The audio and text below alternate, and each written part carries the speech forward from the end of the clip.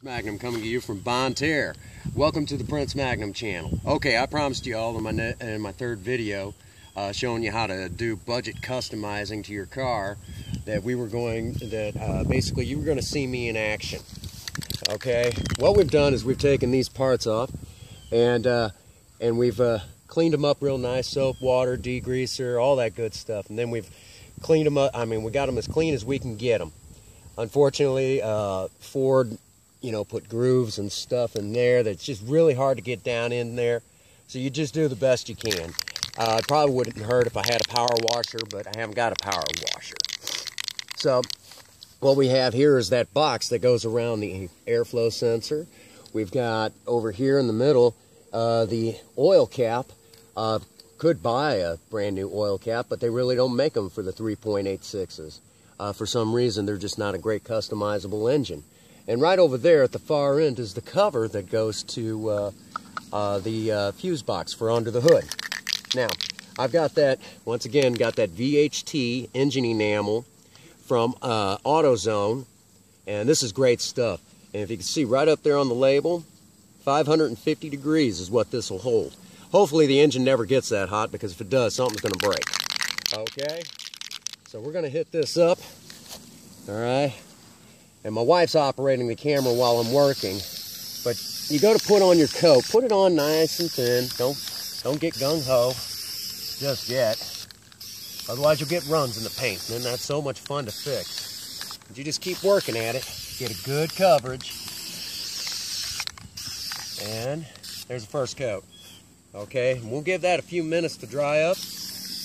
There's the oil cap.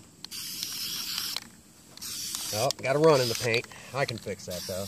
And then the cover. Now, right there, see a run, but that's not too hard to fix. Actually, that could be even a flaw in the plastic. Okay, now an important tip.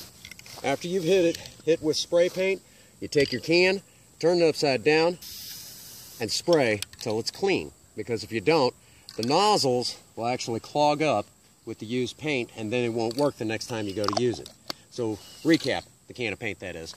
We'll give this a few moments. We'll hit it with a second coat, and then once we're done, we'll do it again. We'll, put on another coat, see if we can fix a couple runs that was on the other two parts, and should be good to go.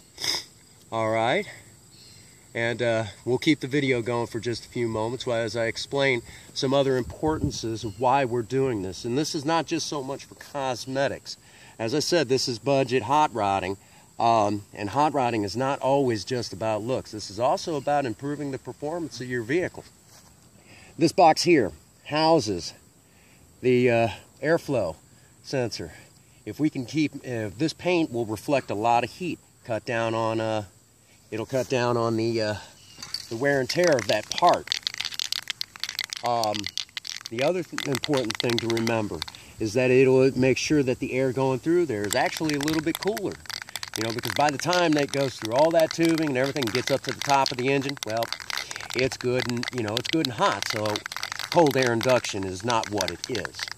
Also, engine cap, anywhere where you can get on the engine and get some parts to not soak in as much heat, that's a big help too. It should be a no-brainer that electronics and heat do not mix very well together. So by doing this, we'll cut down on some of the heat going into the fuse box. Okay, second coat coming up. All right, here we go again. Make sure your can's good and shook up.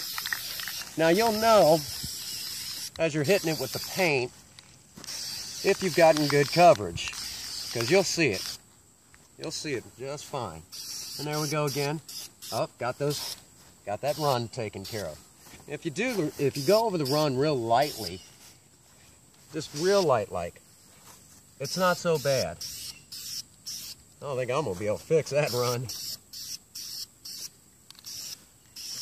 go over the whole part, and in the worst case scenario, you might have to take and lightly sand it and do it again. I'm not that worried about it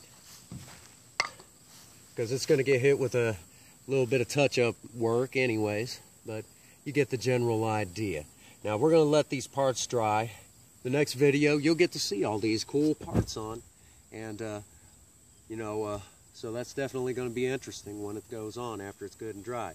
All right, since this is the Prince Magnum channel, like if you will, subscribe if you want. And with all that being said, if nobody's told you that they love you, Prince Magnum does. God bless you and have a happy 24. Thank you.